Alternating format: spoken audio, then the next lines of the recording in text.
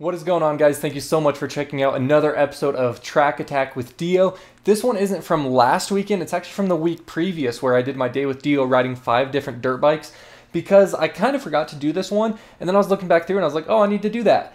And so without further ado, I'm going to let Blake Kerrigan take it away. Tell us about his bike. All right, so I'm here with Blake Kerrigan and Shane Kerrigan riding Blake's bike. They're pretty much exactly the same bikes, just the suspension's different, is that right? Yeah. All right, and what year is it? This one's a 14 and that one's a 15. Okay, and it's a 250, Suzuki obviously. Yeah. Do you have any suspension, exhaust, what all do you have done to I it? got a DDT exhaust and that's about it. All right, so it looks like you have the full system, header and the muffler. Yeah, it's nice. It gives it a lot more power. Right on, there we go. Well, appreciate you letting me ride it. Yeah. Appreciate you too, even though I'm riding this one, pretty much the same.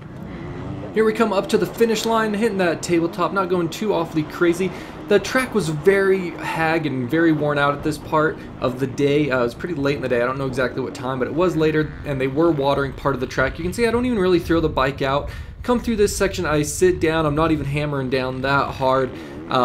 The bike really felt like it might have had a flat rear tire. Even when I pulled off the track, I looked at it and had my dad look at it, and it was just that the tire was kind of an older one that needs a new rear tire on it. So we didn't have a ton of traction and just didn't really feel too awfully comfortable on the Suzuki. But we're powering down through that section, the back sand section, to come up and over the tabletop. Of course, there we are. A little shaky. It was pretty windy this day. You can see the dust there blowing my dad around as he's trying to get a good footage for you guys.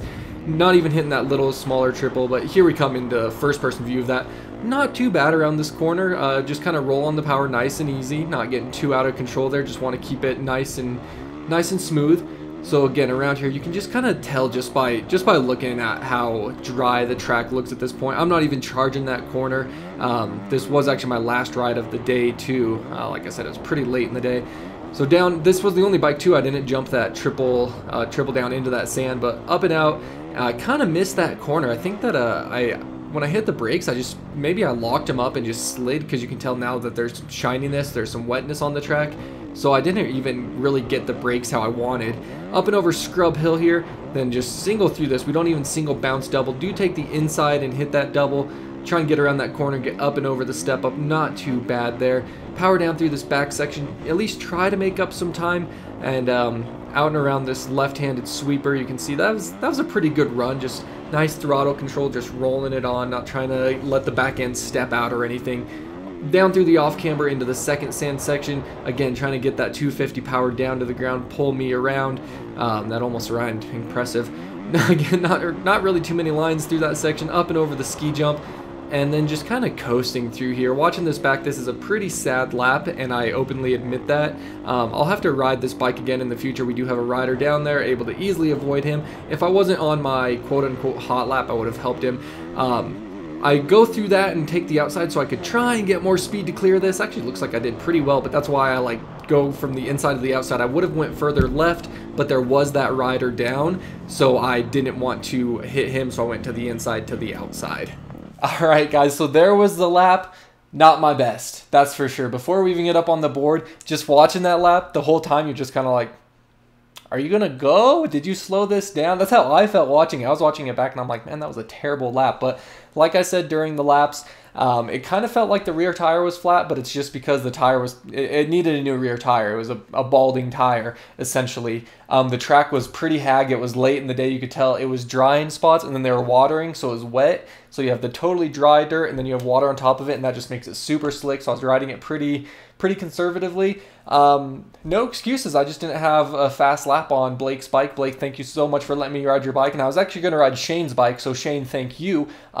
This is one of these guys, both the Kerrigan brothers. They're really cool. I'm sure when Aztec isn't so hag, they'll let me ride their bikes again and redeem myself before we even move up to the board. I'm just spitting because I know this. Before I even did the time on my own, I was like, this isn't a good lap. So, but I did want to make sure that I wasn't deceiving you guys or holding anything back. Even when I have a poor lap, I still want it to go up on the board. I'm not doing this to make myself look better to you guys or anything. I promise you that. More of it. I love having this board up in my office. It's really cool for me to look at. But even when I run a slower lap time, I still want to share it with you guys. So with all that being said, let's move up and take a look at how that lap was. Alright guys, so if you've been here watching Track Attack for a while, you know I'm running out of space. I just drew this divider line, so now we're going to go first, second, third, fourth, fifth, on and down, and whatever's at the bottom is going to actually go on the next board, or the next side.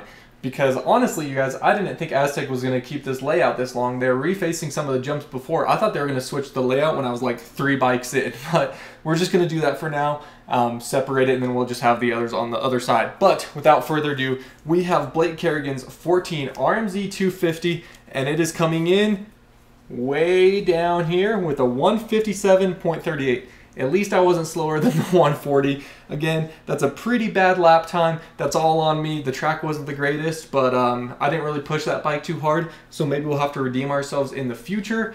But there you guys go. So we are in 1, 2, 3, 4, 5, 6, 7, 8, 9th place right now out of the 10 bikes I've done a Track Attack. Actually, I didn't even do a Track Attack with the KLX, but there you guys go.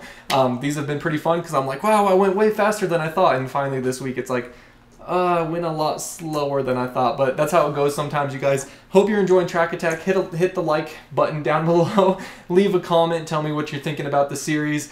Please don't suggest different bikes for me to ride. When people bring me bikes, I ride them. I don't go out looking for particular bikes to ride. Hope you guys understand that. That's all I got today. Thank you so much for watching. Until next time, as always, take it easy, and if it's easy, take it twice. We'll talk to you later.